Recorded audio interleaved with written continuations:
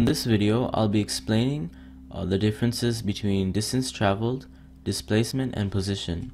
Let's start with distance traveled. So let's say you travel in a negative direction and then you travel in a positive direction like this. The distance traveled, irrespective of whether it's a negative or in a positive direction, is the whole amount or the whole length of the travel, like from here to over here. So let's say if you say this is like 2 feet and this is let's say I don't know, 10 feet, the whole distance traveled is 12 feet. Okay, so now let me explain what displacement is. Displacement is irrespective of the origin. Let's say the origin is over here, this is 0. Okay, so for displacement, let's say you start at 0, you go in a negative direction and then you go in a positive direction.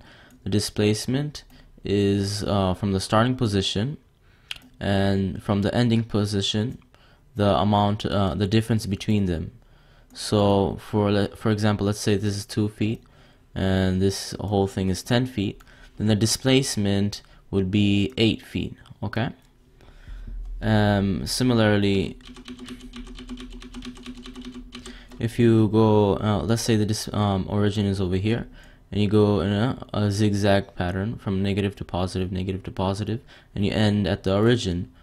Over here, the displacement would be 0. However, if let's say each of these distances is 1 feet, then the distance traveled is 1, 2, 3, 4, 5, 6, 7, 8. 8 feet is the distance traveled. See? So 0 displacement, let's see, that's a D, and then 8 feet distance traveled. Alright. Next thing I'm going to explain is, let's see, position. So for example, let's say this is the origin over here. The distance traveled is from here to here. Or actually a better way to show it is if this is the origin, okay, and you start from here for this displacement, you go from here to all the way over here.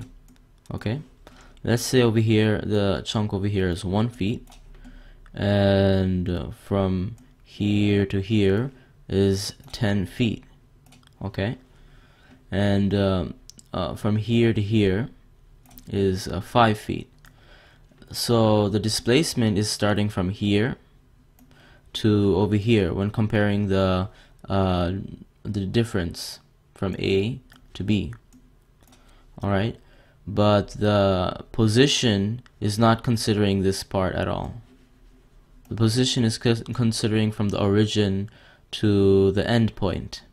Okay, so to reiterate, the position is considering the origin to the ending point, and let's see, the displacement is considering the starting point to the end point. That's the difference.